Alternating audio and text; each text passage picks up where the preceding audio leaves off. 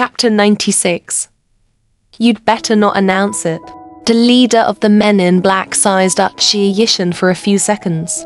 After confirming that she was not injured, he said respectfully, "Miss Xie, are you alright?" Xie Yishan was also surprised to hear this.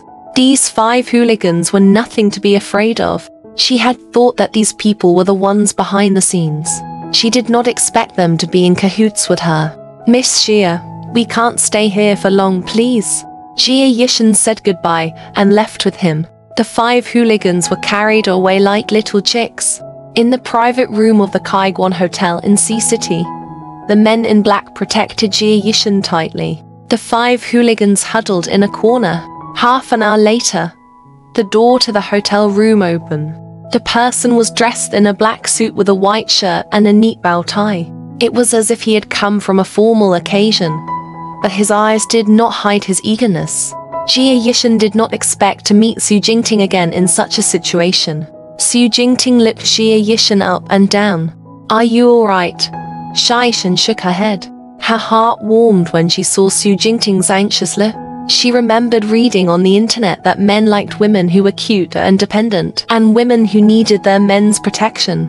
And she was willing to be Su Jingting's little woman.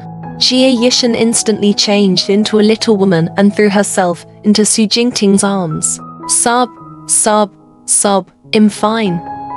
It's just that my hand hurts a little." Su Jingting gently pushed her away and held her hands, turning them left and right.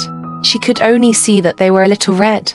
Could it be internal injuries? He hurriedly said to Assistant Sun, who had just stepped into the private room behind him. "Hurry up and contact the best doctor in Sea City." The man who came in with Assistant Sun took out his phone and was about to make a call. "Ill contact." Xie Yishan was dumbfounded. She quickly said, "No need. No need. There's really no need." Su Jingting was confused. "Aren't you injured? It's all red." Xie Yishan buried her head into his arms again. "I beat them up until my hands hurt." The 5 hooligans were about to cry. Sob, sob, sob. They were the ones who were really in pain. The man who came in with Assistant Sun chuckled. "Where did you find such an interesting girl?" Su Jingting introduced her to them personally. "Xie Yishan, my girlfriend. Kai Zhenqing, friend. Hello, yo. I've known you for so many years, but this is the first time I've heard you say you have a girlfriend. When are you going to make an official announcement? You're already so old. If you don't make an official announcement, everyone will think that you like men. Hi. I've just successfully chased down a single dog like you won't understand." Su Jingting hugged Xie Yishan and walked out. **CK, Kai Zhenqing said and followed him. "I'm single, but that doesn't mean I'll be single in the future, right? Your little girlfriend is quite impressive. Why does she look so young? How old are you?" 18. 18, my god. You better not be drowned by the saliva of hundreds of millions of young men. Kai Zhenqing happened to be on a business trip in Sea City, and she had a certain amount of power in Sea City.